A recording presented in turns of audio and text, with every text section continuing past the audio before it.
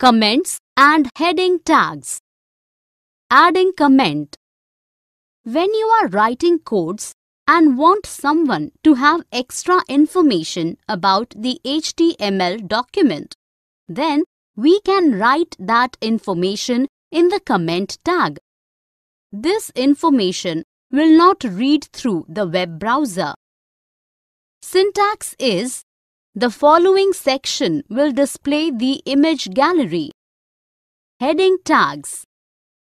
These tags are used to write the heading in the web page. The headings are usually highlighted and larger than the normal text. There are 6 levels of headings we can give in heading tag. The H1 is the largest heading and H6 is the smallest heading. There is one attribute of H1 tag, that is a line. This attribute helps to arrange the heading in center, left or right. By default, the heading is left aligned. Use of font tag. This tag is used when we want to format a short segment of the text in the web page.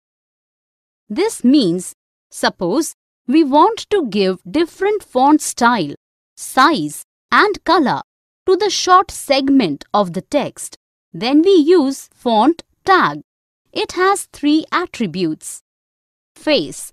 This helps to change the type of the font. Size. This helps to change the size of the font. Color. This helps to change the color of the text. We can give the values of text size either in points or percentage. For more such videos on all subjects, practice questions and a lot more, download iPrep and learn unlimited.